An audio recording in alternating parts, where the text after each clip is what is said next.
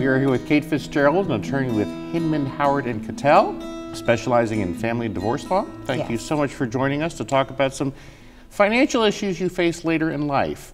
Do retirement benefits change if you get married a second time? There are requirements that you have to name your spouse as the beneficiary of any active, like employer 401k, and if you're working for the government, the beneficiary of your pension, your death benefits. So again, you can override that with a prenup.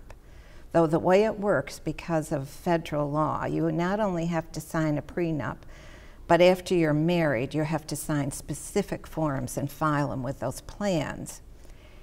And if we're saying in a prenup that the spouses are waiving each other's retirement plans, we also put in that each of them will sign the required forms after marriage so that this is effective. So if they don't take that second step, their prenup isn't going to matter because these names are on the beneficiary forms. So you have to implement your prenup as well as write it up.